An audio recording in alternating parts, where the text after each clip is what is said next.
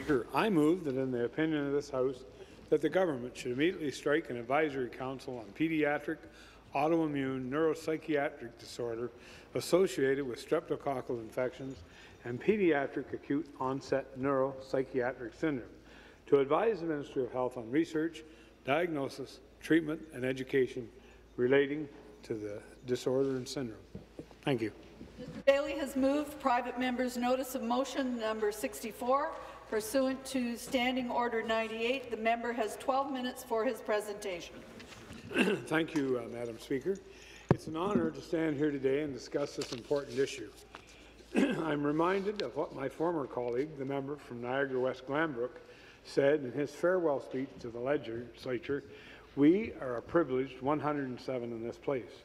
We have the special opportunity to walk into this chamber and take our place at our desks and talk about the issues that are most important to the people in our communities. We have the real ability to create positive change for the people of Ontario. So I'm optimistic that the members will seize that opportunity and support this motion that we are discussing here today. What I'm asking this House in this motion to do is that the members of this House support my call for the government to immediately strike an advisory council that will make recommendations to the Ministry of Health about how best to support children and families dealing with PANDAS. You may recall that just about 15 months ago, this Legislature wisely voted to pass Bill 43 into law, creating a PANDAS Awareness Day in Ontario. Every October 9th now is officially recognized in Ontario as PANDAS Awareness Day. I was very proud that the members of this Legislature chose to join the growing movement across North America to recognize the need to educate and raise awareness of pediatric autoimmune neuropsychiatric disorder associated with streptococcal infection, otherwise referred to in this bill as PANDAS, and the pediatric acute onset neuropsychiatric syndrome, otherwise referred to as PANS. I'll refer to that in the rest of the bill. I was really taking the chance to get it out that many times. But the work to help children and families who are confronted with these diseases does not stop with one day of awareness a year. For those families, the impact of PANDAS is felt every day of the year. I want to take this opportunity to recognize some of those families who are here with us today in the West Members Gallery. I would like to introduce them once again. I introduced them this morning. Carrie Hendricks is here, the mother of Jonah Hendrickson, Aaron Kawarchuk, Janet Trider, Ellen Nickel, Erica Mills, Doreen Crombie, there they are, Doreen Crombie and Dawn Crombie. And these are some of the leaders in this struggle across Ontario, and I want to salute them at this time and thank them for being here. These are just a few of the people across Ontario who make up the PANDAS Ontario network. I know that there are many more who are probably watching today who would have liked to have been in attendance. They have all faced the challenge of dealing with the symptoms of PANDAS either personally or in caring for a loved one. Please join me in welcoming them to Queen's Park today. PANDAS, I'm not going to go through that long name, I'll stumble over it. PANDAS describes a subset of children or adolescents who have either an abrupt onset of obsessive-compulsive disorder or tic disorder symptoms, or an acute worsening of symptoms following a streptococcus infection. PANS, which stands for Pediatric Acute Onset Neuropsychiatric Syndrome, describes the sudden acute onset of any neuropsychiatric condition.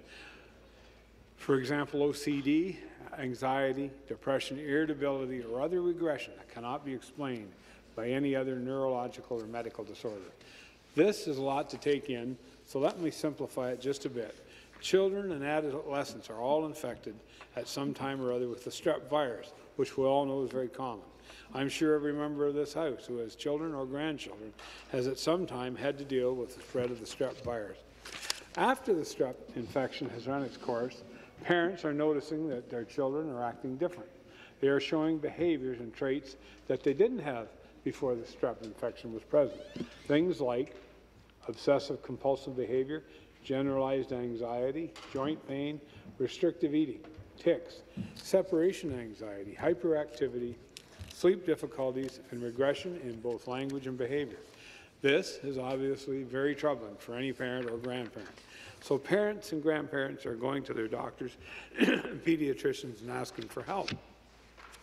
But because the awareness and understanding of PANDAS has not permeated the mainstream thinking of the medical community, which our own Minister of Health acknowledged today, and the former minister acknowledged to me over a year ago when we passed the bill for the Day of Recognition. Thinking of the medical community, the symptoms that these children are displaying are often being confused with other conditions, Madam Speaker. As a result, these children are potentially being misdiagnosed, and they end up taking medication to deal with their symptoms, but the root of the problem is never being addressed. A perfect example of the lack of understanding in how to properly address PANDAS can be found in the response that I received from the former Minister of Health to a question I tabled April 16, 2015 in this House. At that time, I asked the Minister to detail what the Ministry of Health and Long-Term Care was doing to support patients and children dealing with the PANDAS diagnosis. The Minister responded, quote, "PANDAS are not fully understood," end of quote. The Minister continued, quote, "Ontario's healthcare system provides support through treatment of symptoms such as OCD and tic disorders," end of quote. That's very important, Madam Speaker, because of a lack of understanding, our medical community ends up prescribing treatments for the symptoms, but not the root cause of the disease. For many parents, this is an incredibly frustrating and scary situation to deal with. I think we all agree that parents know their children best. But what do you do when a medical professional suggests that your child, who has changed almost overnight, should begin being medicated by psychiatric drugs like Zoloft, Prozac, and Cymbalta? To be clear, these are drugs that are used to deal with things like depression and anxiety. I'll yield to my colleague from Elgin, Middlesex, London. I know he'll go into maybe greater detail on what those drugs can do, being a pharmacist. Madam Speaker, every community in our province is facing the challenge of how do we deal with youth mental health issues. I can't help but wonder, is it possible that young people with treatable medical issues like PANDAS are being misdiagnosed, not on purpose, but because of a lack of experience and education of symptoms like depression or anxiety as having mental health issues? Of course, no parent wants to see their child medicated needlessly. There is a very powerful documentary by the filmmaker Tim Sorrell called, quote, "My Kid is Not Crazy," end of quote. The film follows the story of 6 children and their families as they fight to have their children properly diagnosed. It is an experience that I think each and every one of the guests here today on the PANDAS Ontario Network have experienced firsthand. And that is why it is so important that this government of Ontario join this fight to raise awareness of PANDAS as a possible diagnosis in these situations. The Advisory Council I'm seeking your support for would ideally include a multitude of perspectives, but first and foremost it would include parent representatives. The parents and the children who have lived these experiences must be part of the process to educate, inform, and advance our understanding of PANDAS. These stories are very powerful. I would strongly encourage each member of this legislature to set up meetings with representatives of the PANDAS Ontario in your communities. And believe me, ladies and gentlemen, they exist in every community in Ontario.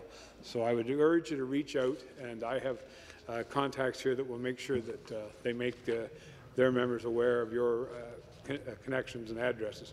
I know that a number of members already held meetings. I want to thank those members for that.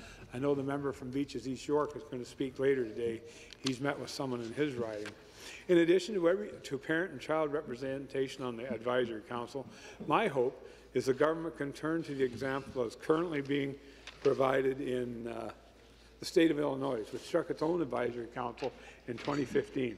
That panel has a wide and diverse selection of experts in medicine, research, wellness, and child development to inform its recommendations. I know any parent is going to say that they want to know that everything is being considered when it comes to the health of their child. Once diagnosed, treatment of PANDAS may be as simple as antibiotics or an anti-inflammatory medication, and the impact on the child can be seen almost overnight. This is important information and potentially life-changing for those affected. Before my time is up, I want to mention that the major driver behind the bill to create the PANDAS Awareness Day on October 9th and to form this Advisory Council is an organization that was started in Sarnia, my riding of Sarnia-Lambton, by Carrie Hendrickson, who I introduced earlier today. Carrie, as a parent, saw these dramatic changes in their children and knew something wasn't right with her fellow members. So she started asking questions, making phone calls, and organizing people around the province. And now, with the help of the families that are here today and many more that can't be here, they are doing a lot of great work in getting the word out about Panda Pans. I hope that members from each party will take a few moments to say hello to Carrie and the other visitors from the Panda Pans Ontario to learn more about their personal stories. As I wrap up, I'm going to circle back to the thought I started my remarks with. As members of this legislature, we have a great privilege to sit here and to be able to impact people's lives in positive ways. I can think of no better way for the members of this legislature to execute that privilege, to effect positive change, especially those members sitting in the government benches, than voting to support this motion this afternoon. But then, once that is done, directly appealing to their colleagues, the Premier and the Minister of Health, to act without delay in striking that advisory council on Panda Pans. Thank you, Madam Speaker, and I look forward to the remainder of the debate, and thank you very much to my colleagues for listening to me. Further debate, the member from London Fanshawe. Thank you, Speaker. And it's always a pleasure to stand in the legislature, especially on Thursday afternoons, when each member of the legislature who represents their constituents. I'm just going to ask that those people that are having conversations make them a little quieter so that the people who have come to hear about this bill are able to hear. I'm sorry for interrupting, but thank you. Thank you, Speaker. And it is very important. As I said, this is probably one of the most exciting parts of our job when we're here as legislators representing our constituents and understanding what issues are brought forward in our ridings so that we can voice them here. And so, I want to say congratulations to the member of Sarnia-Lambton for, obviously there's concerns. There's concerns in his riding. He's been talking to people. People have come to, consult with him and meet with him and let them know that this is a problem and that they need answers. And so, of course, they're here today, and we welcome all the guests that are here today and to educate legislatures, and that's what the member from Sarnia-Lambton is doing. Until I became familiar with the fact that we have October 9th, a day that recognizes the Pandas and Pans Ontario Day, no one really knew about the subject, perhaps, unless you happen to come across a constituent or some stakeholder or someone in a sector of the healthcare industry that actually brought it to your attention, or more importantly, people who are experiencing difficult health issues that come to us and talk to us. So, the member from Sarnia-Lambton has asked this House to, has asked this government and all of us here to support immediately striking an advisory council on pediatric, autoimmune, psychiatric disorder associated with streptococcal infections and pediatric acute onset of neuropsychiatric syndrome to advise the Minister of Health and Long-Term Care on research, diagnosis, treatment, education relating to disorder and syndrome. So what this tells me is that there's not a lot of information out there, because I tried to Google it on the internet. That's the first source we have. Back in the day, before internet happened, I am a little bit mature in my age here. We used to go to the library. We used to go to the library, we used to go to the card catalog, and we used to search out books and articles and information. And microfiche, that was our internet back then. Everything electronically, that's where you found things on the internet, microfiche. Now, it's so easy. Well, it isn't easy for the North. We know that they don't have broadband, as many of them. Have it in libraries. Have it in libraries, but, at home, right? It's not so accessible. But for us, we're privileged. We're privileged here. And so I went to the internet and I tried to look up some information on this, and it's very scant. There is not a lot, if any, information on the internet about this. So when the member is talking about having, an advisory council to look at this issue, he's asking for information to be gathered. He's asking for acknowledgement that this is happening and that people can bring their experiences to educate us. And this will be a form of research, obviously, and then people here today, the families here today, Speaker, they are looking for answers, right? They're looking for answers to a diagnosis, that, you know, that they're experiencing, whether it's themselves or their children.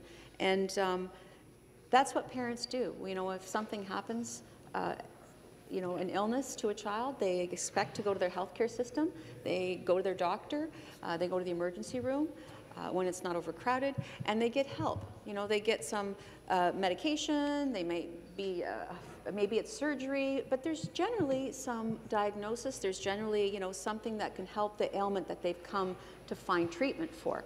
But in this case, with PANDAS and PANS, it's not so readily available. It's not even like there's not much around diagnosis. We know that we've heard from parents, and looking at the information I've sought out, that it often starts, you know, with the streptococcus, and then somehow there's other, you know, side effects or ailments or health concerns that arise, and so parents are concerned.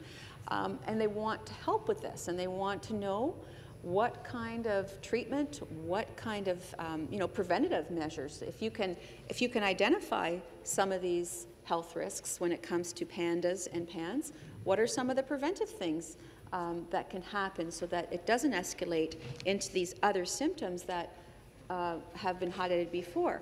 And so if there's ways to do that, I think the Advisory Council is a good first step.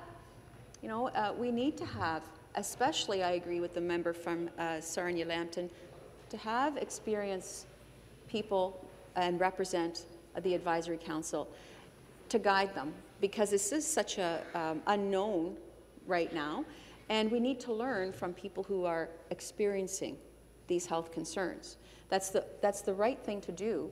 We need to involve them, and we need to ask them, you know, what is it that they're seeking? Because when we have that Advisory Council, of course you're going to have some terms of reference, a mandate, and maybe that is also guided by what they've experienced, right?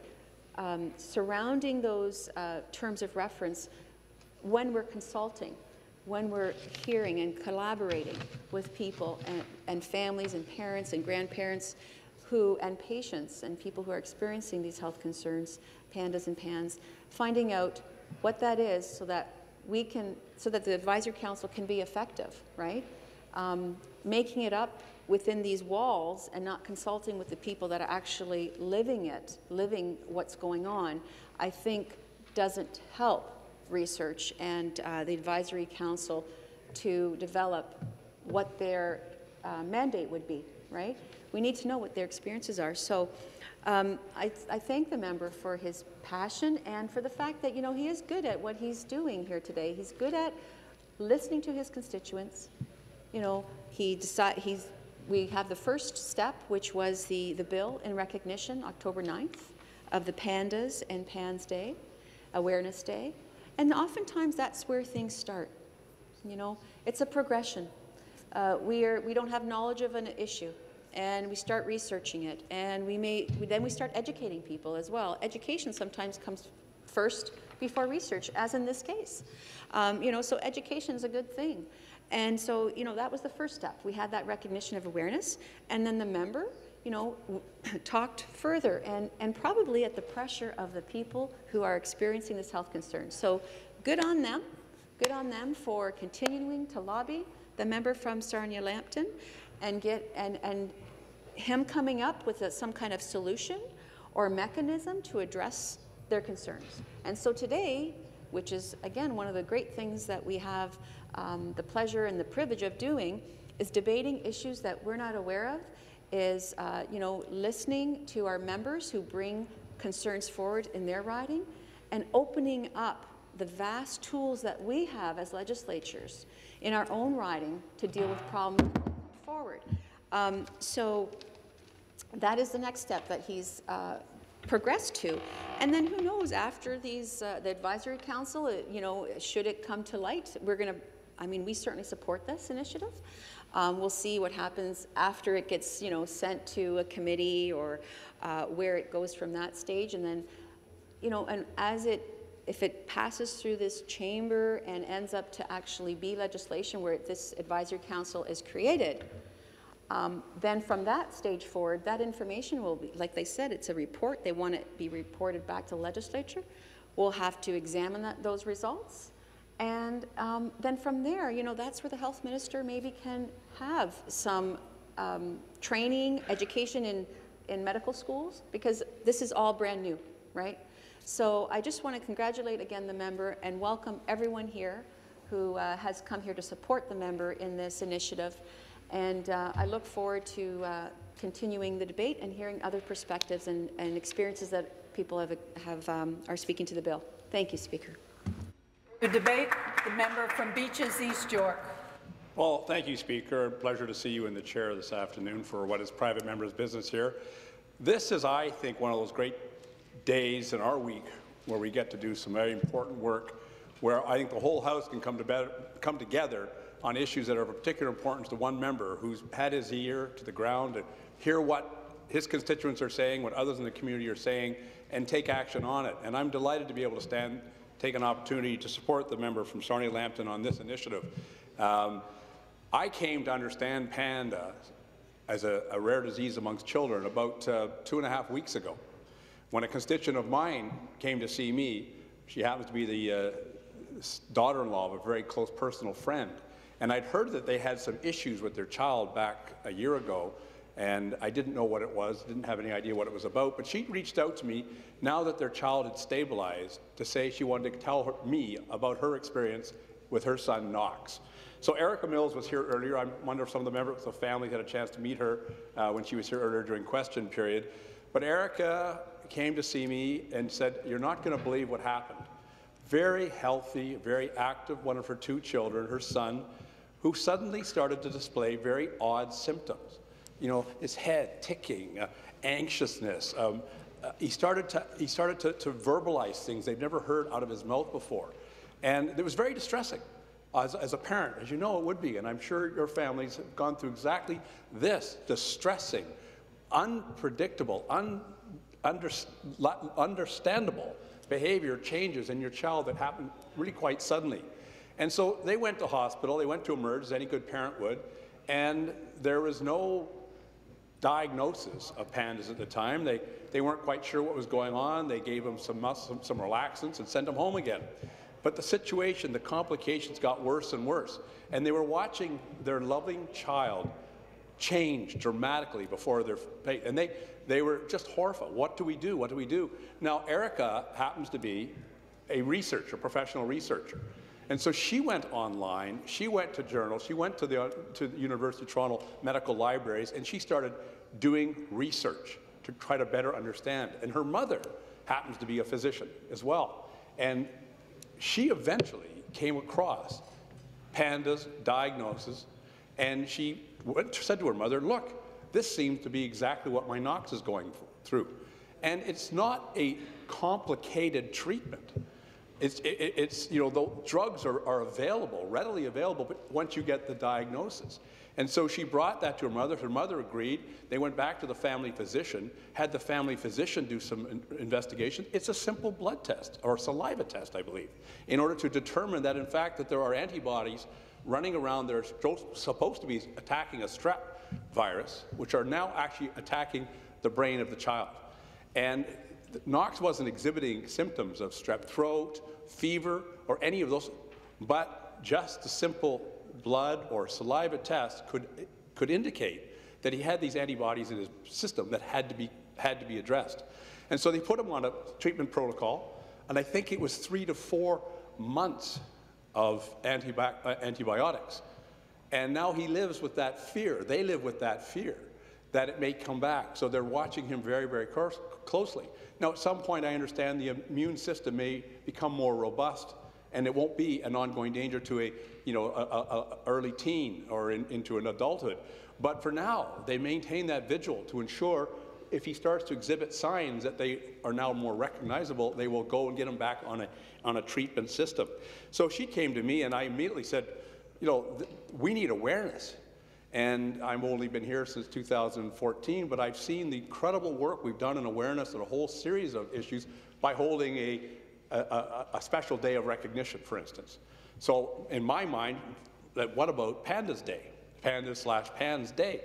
And I looked, and online in the U.S., October 9th is widely recognized as a day of recognition of this disease. And I thought, well, we should do a private member's bill. Well, it didn't take me long in my research to determine that another member of this House, member from Sarnia-Lambton, had already done a private member's bill to recognize October 9th as PANDAS Day, and it received the approvals of the House, and it went forward, and I congratulate him on that very, very important bill. But it doesn't mean that the work was done, because what we really need to do is get more information to pediatric doctors, because even this woman's own mother is a doctor. She wasn't aware of the symptoms that would lead her to a diagnosis. So we need to do more. And so I thought, as part of my work, I would go and spend some time with the Minister of Health, which I did, and said, what we need here is some kind of a professional science circular to go to every single pediatric doctor in the province of Ontario. Are you aware of these symptoms, and that the cause could be, and that this is the simple test to confirm, and these are the treatment options? It seemed like a simple thing to me. You would do this in any professional organization. You know, you'd send out an advisory to all the people who are dealing with diagnosis, of particularly pediatric diagnosis, to say, be aware. And it's not unlike, and a member of Sarnia-Lambton will also be very familiar with the issues around Lyme disease. Because with climate change and the temperatures warming in Ontario, we're starting to see more deer ticks carrying Lyme disease up into Ontario, and it's not an illness that's well understood by doctors in the province of Ontario. And so we're seeing people with Lyme disease not getting the treatment early they need, and it results in catastrophic difficulties with them later in life if you don't get early treatment. Well, the same, I think, could be said about PANDAS PAN, is the earlier you treat, the better the chance for full recovery, and the lack of treatment can lead to catastrophic, serious consequences for the children and their family, and not being able to indulge in a full and productive life. So I had this conversation with the minister. You know, can't we be doing something along those kinds of professional directions to all doctors? And he said, well, that would be difficult. For the Ministry of Health to tell doctors how to do their job is kind of overstepping authority, and we need some other mechanism. And so I had reached out to the member from Sarnia-Lambton to say, you know, so what else has been happening since you? And it just happened that day. He said, I'm going to table my private member's motion, which he's got in front of us today. And so, from my perspective, the timing was very fortuitous, and I was, you know, welcomed the opportunity that I could support him. And I know all members of the House will support that the ministry does determine through, and I think you're asking for an advisory council that can put good professional minds on the case to figure out how best to disseminate the information to those who need it most. And so that's the minister told me, very supportive of going down this. He, you know, was aware of the disease, but wasn't aware whether we were doing anything special within the ministry.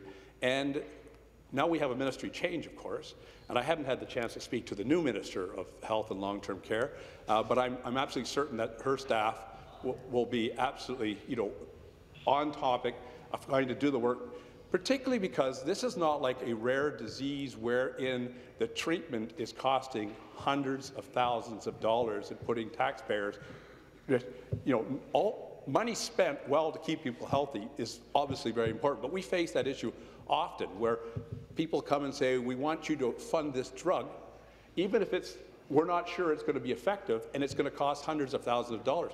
But that's not the situation here. The situation here is if you get the information right, if you get the diagnosis right, you can treat it. And I'm delighted that part of our treatment options now under OHIP Plus is that every child under the age of 25, of course, is now entitled to free medicine. And so the drugs associated with treating PANDAS PAN would be free under the OHIP Plus program, and I think that's an important step. But it doesn't deal with the more important diagnosis piece, which is what I hope this advisory council can focus on, is to bring those talents, those best minds together.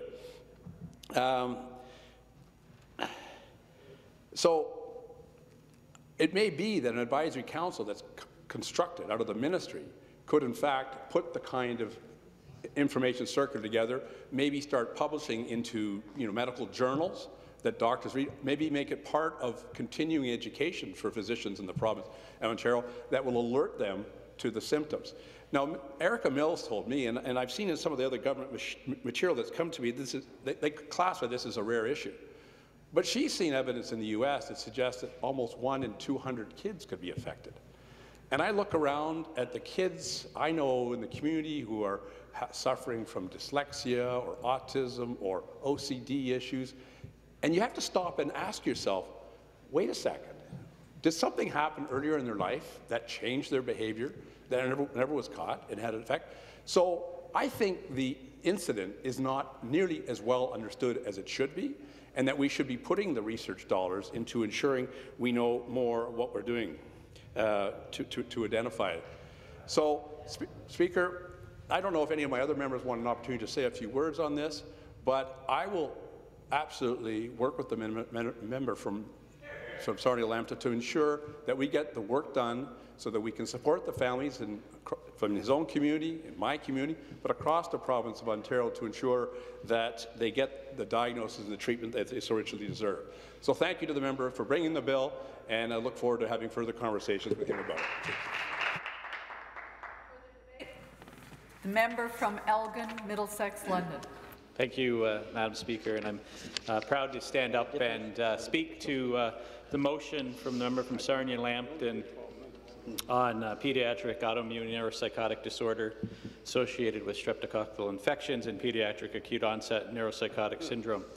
First of all, I'm going to say is welcome to those advocates that are here today. It's quite important that you do take the time and opportunity to voice your concerns to not only your local MPPs, but to the legislature as a whole. And I do have to commend the member from Sarnia-Lambton. He's a champion in this House of private members' business. I think he's passed 5 or 6 motions or bills in this legislature, which probably has to be close to a record in such a short amount of time. And he does so because not only does he bring issues to the legislature which are important to Ontarians, but he's also able to reach across the aisle. Thank you.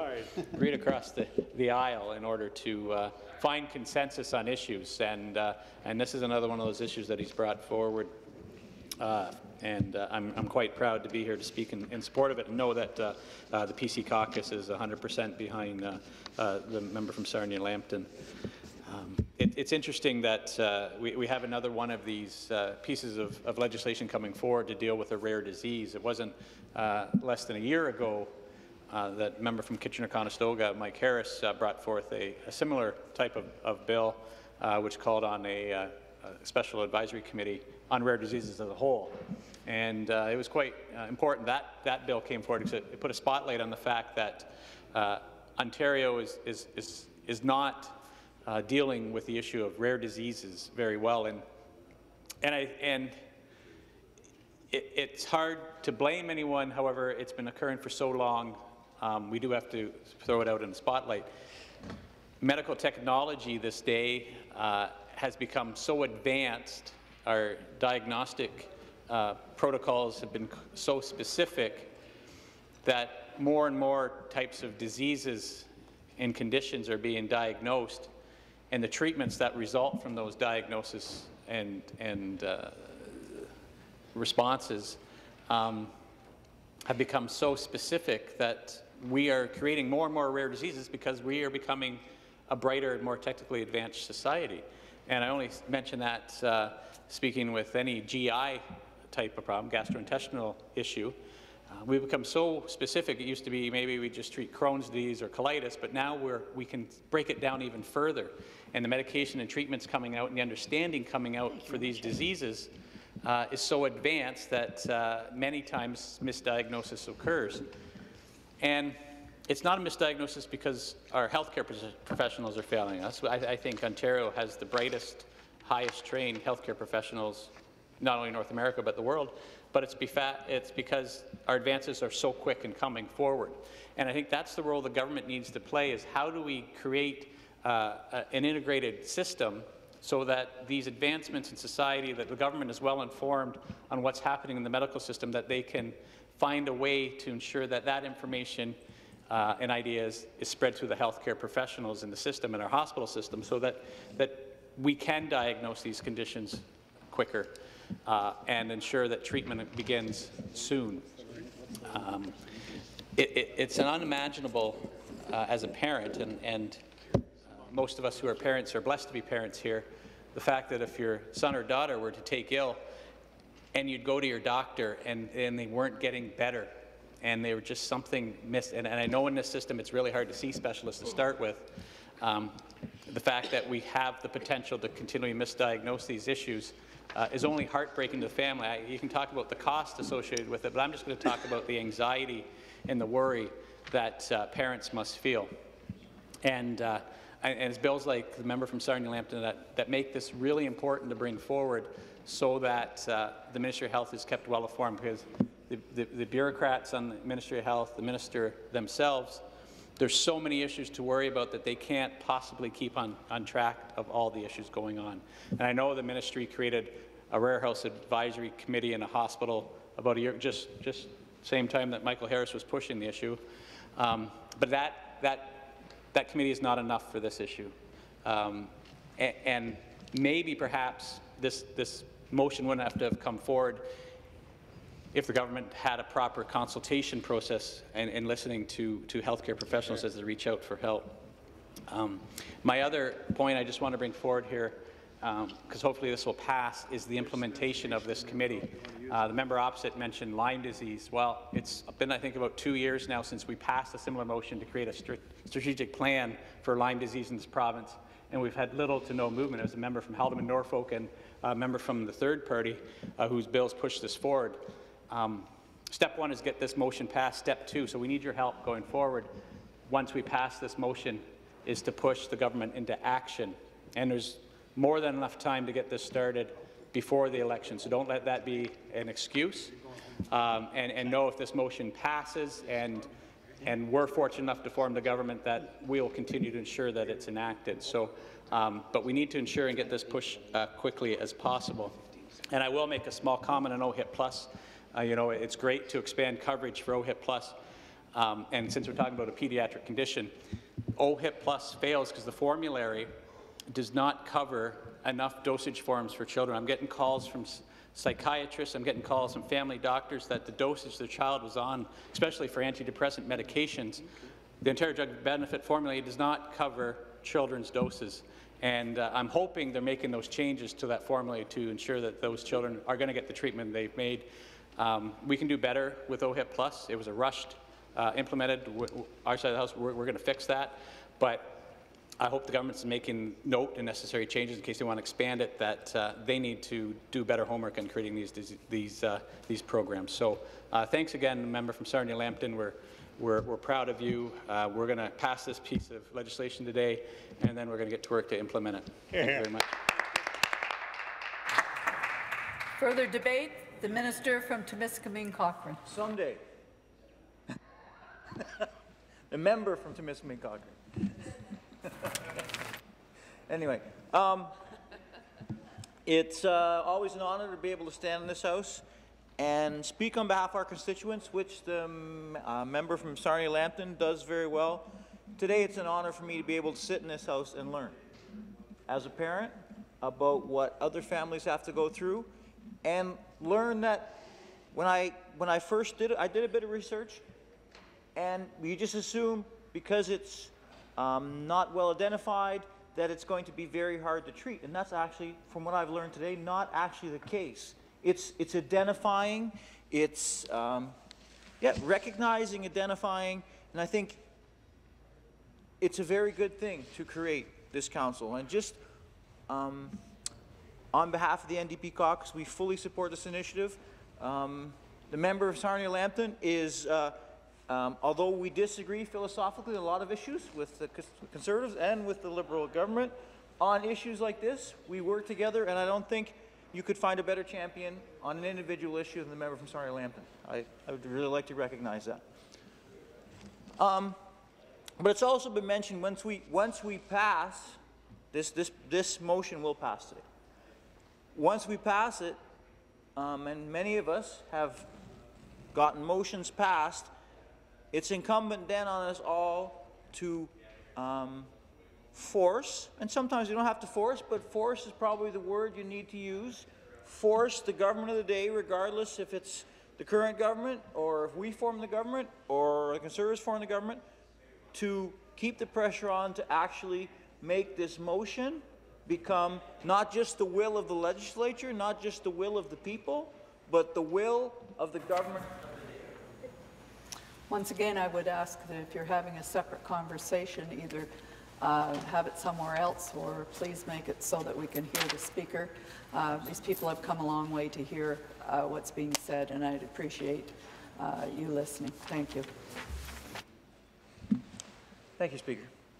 And I think if I can leave one message, yes, the NDP caucus fully supports this initiative, but if I can leave, we have to unite and make sure whatever government, whoever forms the government, right now we have this government, we'll push them, and whoever sits on that side of the aisle, come June 8th or June 9th, we have to make sure that, yeah, I think it'll be us, but you can dream, but that we continue to work together to ensure that this motion becomes a reality, because this isn't something that is unattainable. This is attainable, and this can make a huge difference in those children's lives, in those families' lives. Thank you very much, and thank you very much for advocating for the people you love.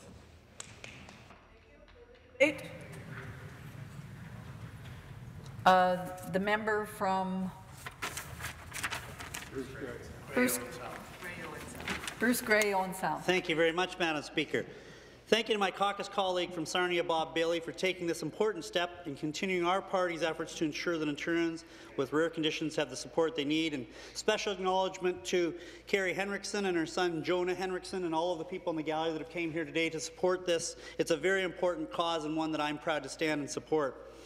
Following up on the work done some years ago when we declared October 9th as PANDAS Awareness Day in Ontario, we're now taking this advocacy work to the next level, which is to establish an advisory council on PANS to research, diagnosis, and treatment relating to the disorder and syndrome. As you heard earlier, PANS stands for Pediatric Acute Onset Neuropsychiatric Syndrome, and PANDAS stands for Pediatric Autoimmune Neuropsychiatric Disorder Associated with Streptococcal Infections. It is not one we often hear about, but because of that first step this legislature took some time ago, we were able to raise awareness, and as a result, we now know that we need to do more to help improve our understanding of the two disorders, which have slightly different diagnosing criteria.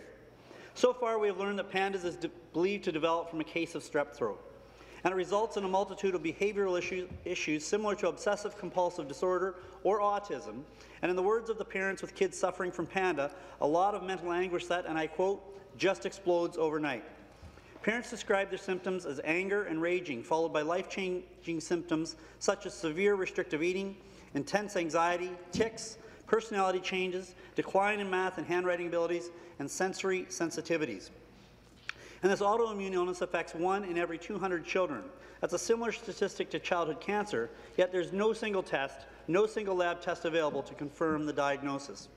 This is why raising awareness levels is critical, as PANS is often misdiagnosed and undertreated due to the lack of awareness both by the public and even the medical community. The truth is, the disorders aren't widely recognized in most medical circles, and treatment is difficult to come by and isn't covered by health insurance, albeit the province provides support through treatment of symptoms of tic disorders.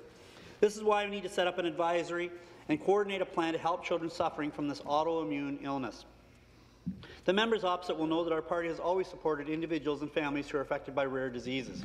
It was just 2 years ago that another caucus colleague, an MPP for Kitchener-Conestoga, Michael Harris, stood here on behalf of rare disease sufferers who were seeking access to treatments.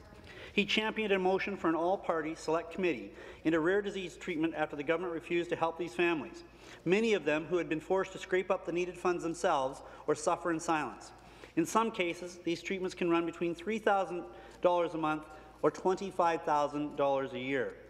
Similarly, another colleague from our party, an MPP from Nepean Carleton, Lisa MacLeod, did the same.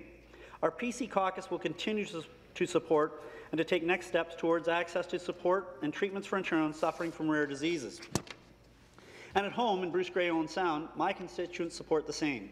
I've received emails and phone calls from concerned citizens in my riding who are not happy with this government's treatment of patients, the government's lack of support for people who are struggling to access treatment in Ontario, and whom the government is forcing to max out resources to pay for life-saving treatment. This is why it is important for us to change that by supporting this motion and putting parents and families dealing with symptoms and PANS on notice that we are listening, we do care, and we are taking action to help.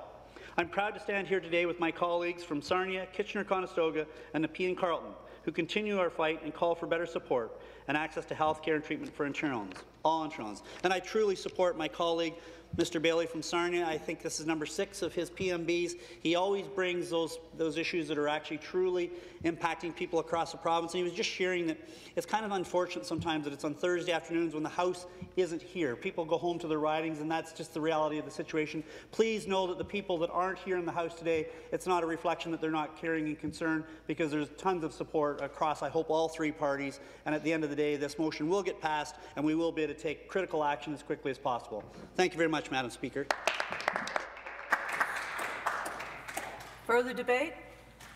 The member from Sarnia-Lambton has 2 minutes to reply. Well, thank you, Madam Speaker, and it's a privilege to be able to respond to all my colleagues.